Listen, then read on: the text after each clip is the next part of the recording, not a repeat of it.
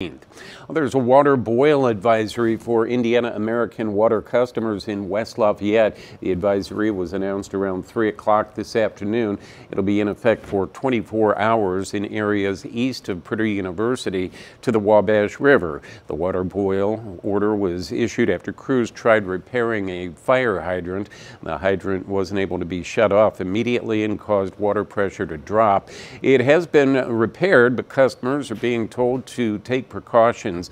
News 18 will announce any updates when that boil water order is lifted.